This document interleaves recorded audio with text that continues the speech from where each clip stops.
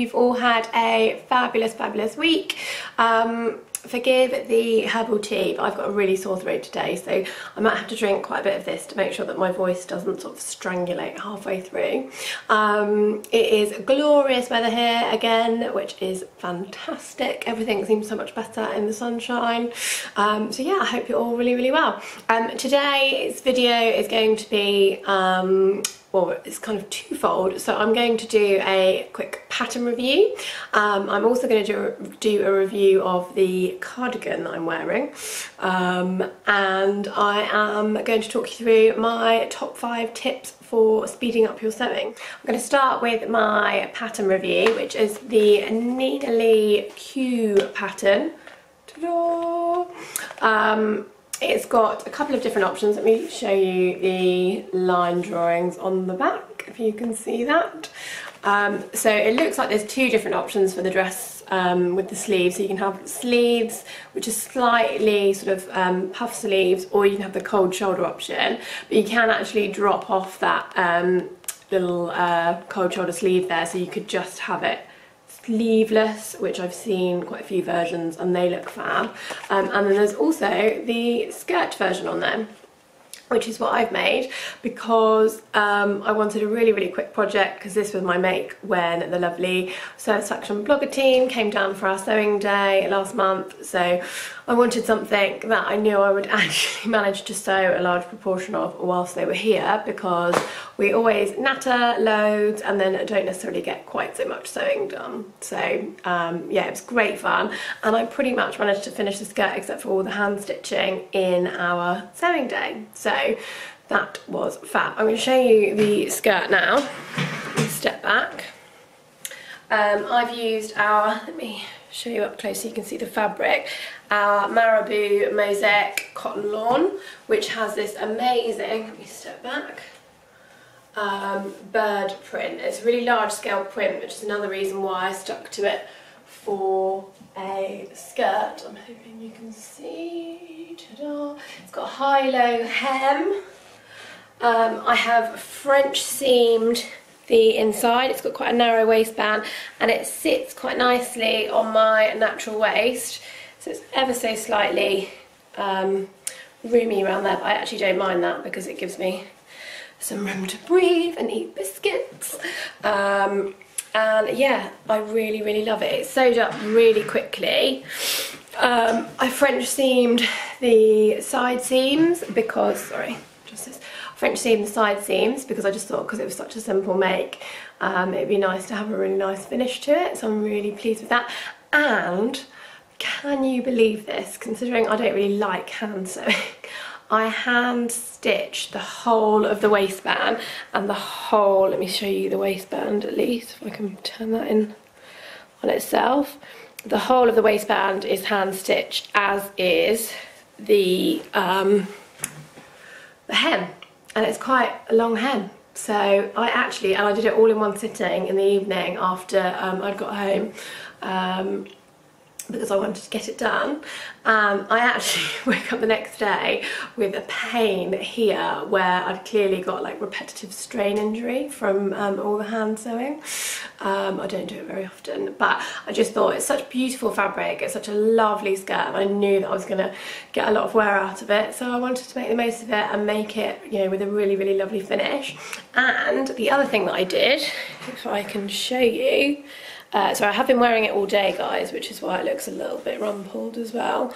And I normally, this cardigan, which I'm going to talk about in a minute, covers perfectly. It's only because I'm lifting it up to show you, so I don't normally flash my tummy. But can you see these amazing covered buttons? Ta-da! I thought self-cover buttons would be the best way to finish it. Because I just thought they looked really pretty and they bring out the colours in the fabric, and it was such beautiful fabric. However, I faffed around with one of those self-covered button tool things at home, and within about 5 minutes thought, life is too short for this. So I had a little look around and discovered that there are actually button covering services that you can use.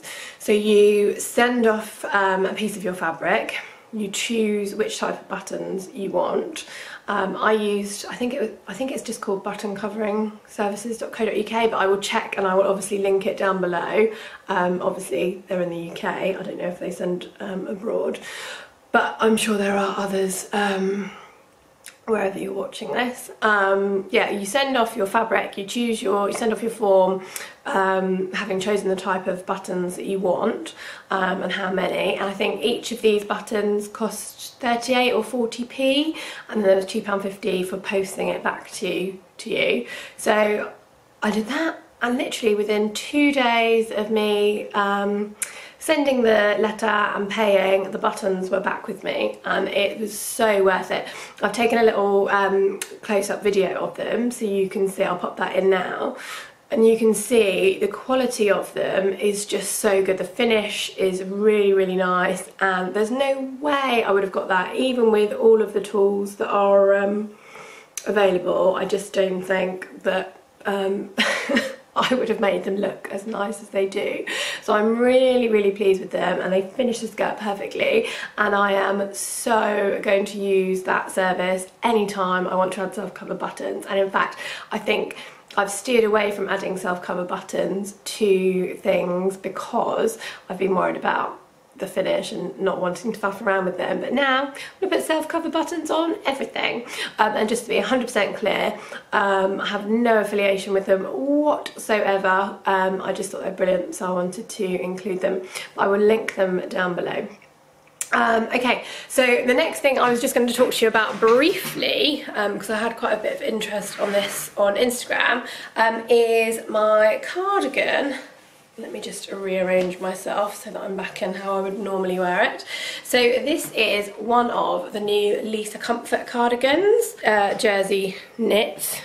So really, really soft. So it's going to be covered in fluff because I've been wearing it all day and cuddling the cat. I ordered an extra large because I was worried about it coming up a bit too small, but actually I needn't have worried.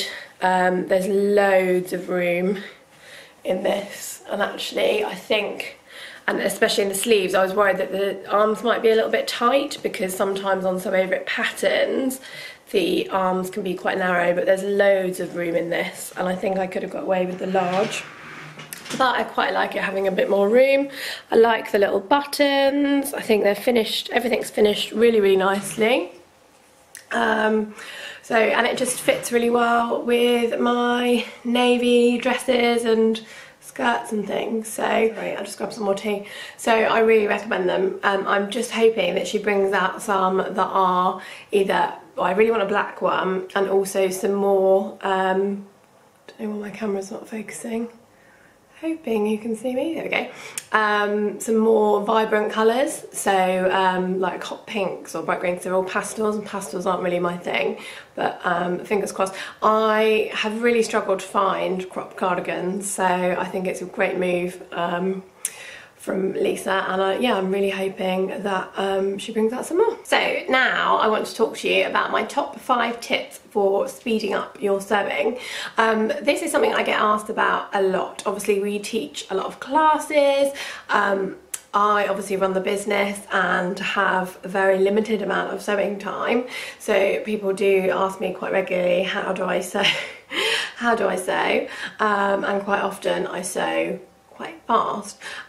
I don't sew as fast as some people. Amanda, I'm looking at you. But when I've got that limited time, I do try and make the most of it. And when I'm teaching, when any of our teachers are teaching here, we will always show people the full way to do something, or I don't want to say the right way, because there are, as you'll know if you've been sewing for any length of time, there are just different ways to do things, not necessarily the right or wrong way. Different teachers will teach in different ways, but what we try and teach is that this is the probably full and proper way to do something, but if you do or don't do X, Y and Z, this is the result that you will get. So often people will say, well, that's great, but how can I do it a little bit quicker? And these are my top tips for that. So if you've just started out sewing, I would perhaps concentrate on finessing your techniques and learning the different ways you can do things. And then if you're already sort of sewing and just wanting to speed up a little bit, then hopefully these will help you. Tip number 1, batch cutting. So cutting out can be really tiresome. If I had a penny for the amount of time someone had said to me, I wish someone else could just cut out all of my sewing and then I could just sew it up, I would be very, very rich. Cutting out is a completely separate thing to sewing, I find, and if you do it all in one go, so if I've got, for example, this month there's 3 projects that I want to sew up, I will try and cut those 3 projects in one go while I'm in cutting mindset. So I'll get all of my pieces out and I will cut them all, and then I'll pop them into separate project bags so that they're ready for when I do get the urge to sew.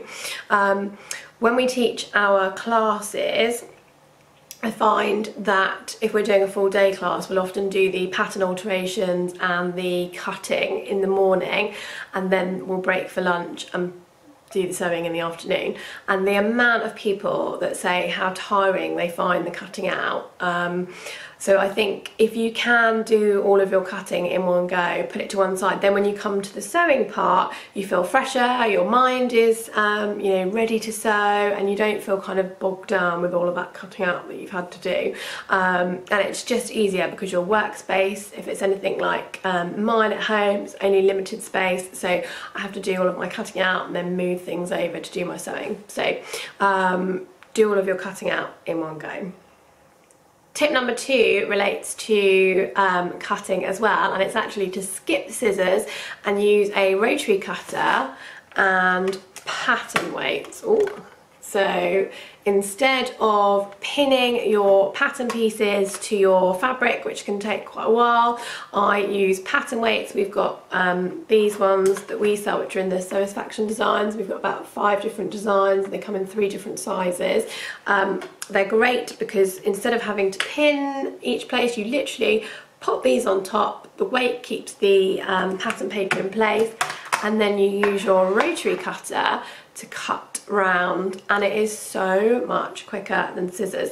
Quilters use these quite a lot, but they're just as good for dressmaking, or just as useful for dressmaking, and I would say that 9 out of the 10 projects that I sew, I use a rotary cutter. This is a Fiskars rotary cutter, and I find that the 45mm blade is the best size. You can get them bigger and you can get them smaller, but for dressmaking, the 45mm blade is big enough so that it doesn't take too long, but it's still small enough for you to get around those corners. Obviously, it does mean that you will need a cutting mat, and you'll need quite a large cutting mat for dressmaking. I will link to the ones we use in the studio down below. They're by a company called Ansio, and they're the best ones I found because one, they come in lots of lovely colours, so not just forest green, which you'll see everywhere. They come in like pinks and blues and greens, like mint greens, which are lovely. 2, they're quite well priced, which is always handy because cutting mats can be really expensive. And 3, they come in nice big AO size, which is the biggest size that you can get, I think, from my research, other than having them cut specifically to size. But yeah, I find that using a rotary cutter and weights can halve the time it takes me to cut out. So if you haven't used one before, maybe have a little practice, get yourself a small mat and a rotary cutter and just see how you get on with it.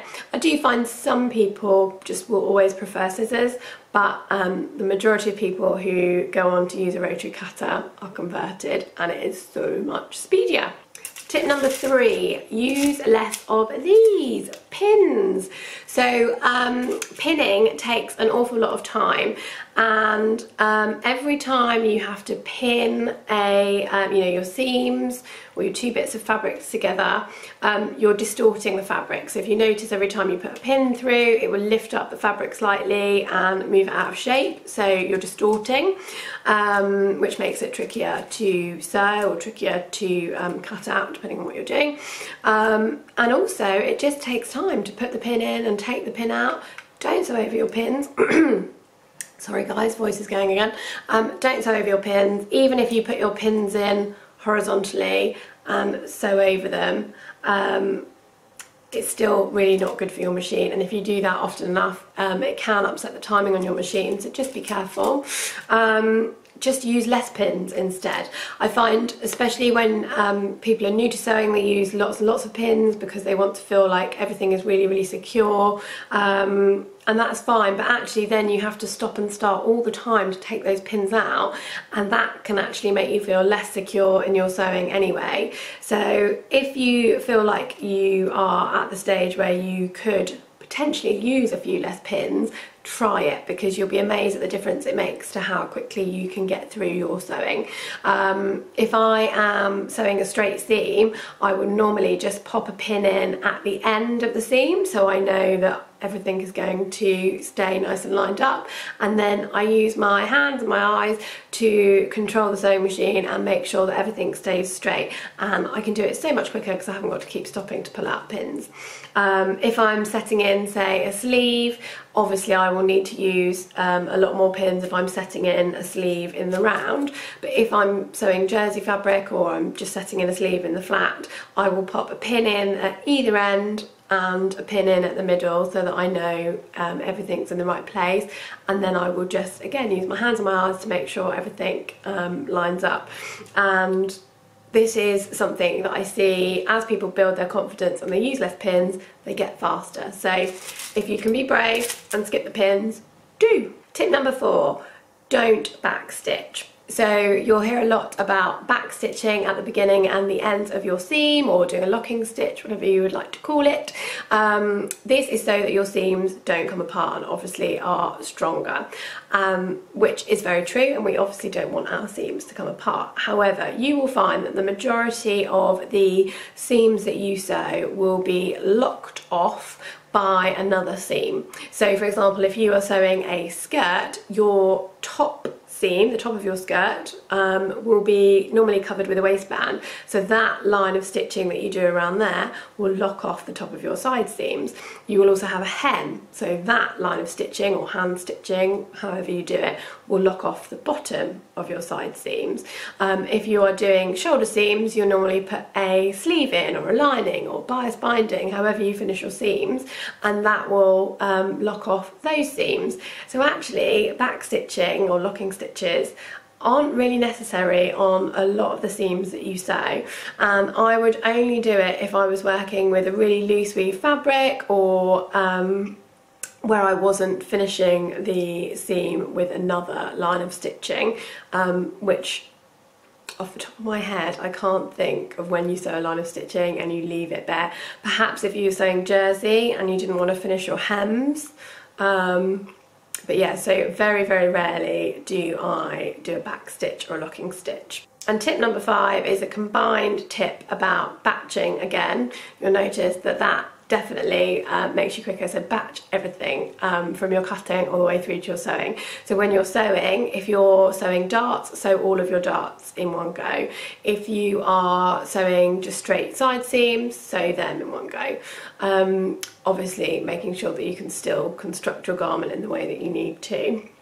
But when you're in that mindset and you're doing darts, or for example the other day I made 7 pairs of trouser toiles for a class, and I did all of the zips in one go because then I was in zip insertion mode, and it was so much quicker. If I was trying to sew side seams and do the zips separately, it would have taken a lot longer because I would have been trying to switch between the two, and obviously I had the right feet on my machine.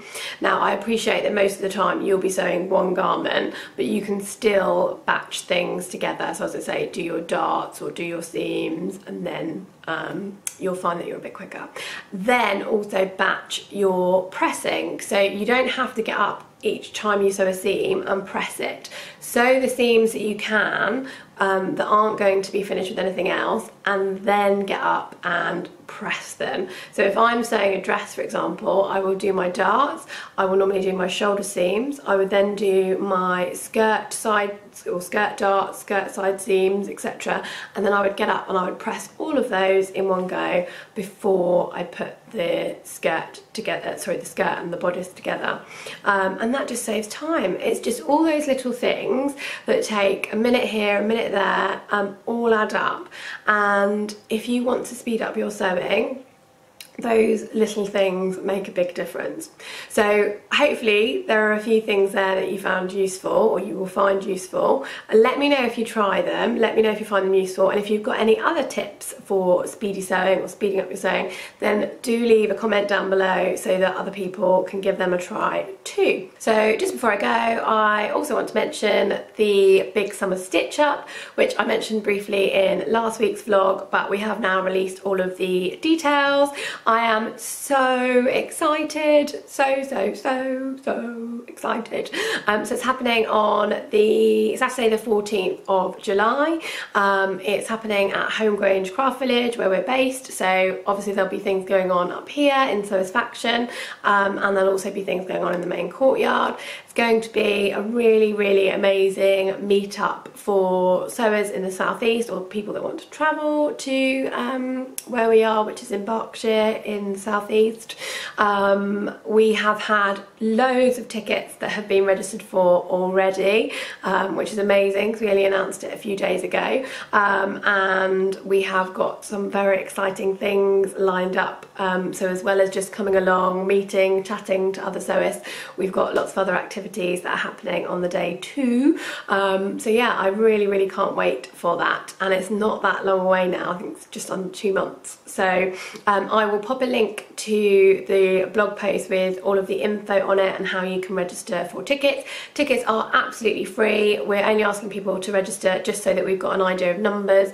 There's going to be a barbecue and a Pim's bar and things like that, so we need to make sure that we've got enough of everything, just so that we don't run dry, and obviously so that we've got enough goodies for everybody that's coming along. So yeah, if you are in the UK and you can travel to come and see us, then please do, because I would love to meet you, and the whole team are really excited about it. And obviously if you're coming on your own and you're worried that you won't know anyone, do not worry, please come up and see us. There'll be loads of us here, and we are always happy to chat sewing. So yeah, I'll pop all the details for that down below, and hopefully we'll see some of you there. But I am going to take my sore throat.